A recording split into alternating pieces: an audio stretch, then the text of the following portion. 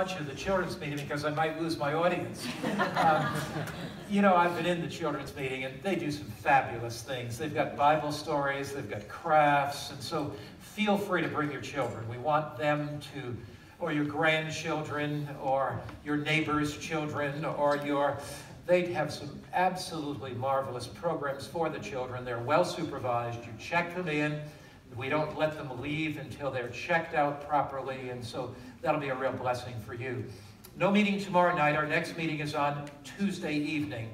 And on Tuesday evening, I'm going to talk about one of the topics that really has brought more people into atheism than any other. If I had to name one program, one topic that leads people to become atheists, it's this: how could a loving God burn people in hell for millions and millions and millions of years? And many people have a false understanding of what the Bible teaches about that subject. You see, how many of you believe that God is all-knowing? God knows everything. Do we believe that? God knows everything, okay? How many of you believe that God is omnipresent, that he's present here, even through his Spirit? So if God is all-knowing, and if God is present everywhere, if there were a hell that burned for millions and millions and millions of years, would we say that God was there in the midst of that hell and he would know about that? If he's all-knowing and he's present everywhere, it'd have to be. And how could he possibly be loving and how could he possibly have any joy to see people suffer? You would not want to see your worst enemy suffer, would you? No. And there are many people that have that mistaken idea about hell. And many of them say, if God is like that and he torments people, I don't want in any way to have anything to do with that type of God. Here's the incredible good news. The Bible clearly reveals that God is a God of immense love, far beyond what we could ever imagine. But not only is he a God of love, he's a God so powerful that he will do away with sin forever. So Tuesday night, we're speaking about God's love and the fires of hell, what the Bible really teaches about hell. Then on Wednesday night, another message from the book of Revelation, Revelation chapter 17, talks about a woman in Bible prophecy that rides upon a scarlet-colored beast. And the mystery of Babylon revealed. Throughout the book of Revelation, the Bible talks about the true systems of religion and the false.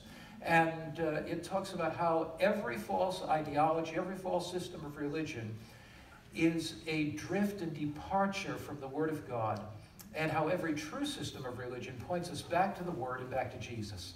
And so Wednesday night, we're going to be talking about Revelation chapter 17. Now, a week from Wednesday night, and there's something I want you to mark on your calendar so you will not miss, and you won't forget. A week from this Wednesday night is April 25th.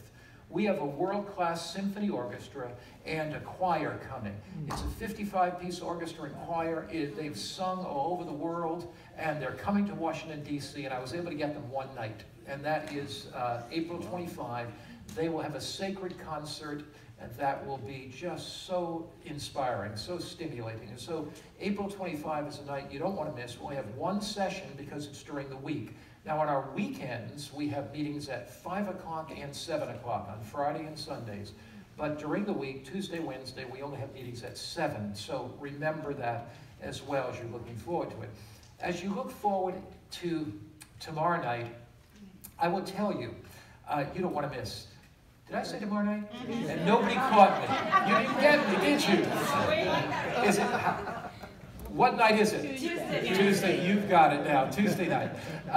Tuesday, you don't want to miss Mrs. Finley's cooking demonstration. She will have all kind of plant-based foods here and share with you how to live longer, how to live healthier, and how to add years to your life and life to your years. So you just don't want to miss that. I want to thank you for what you have been doing to help to support this series of meetings.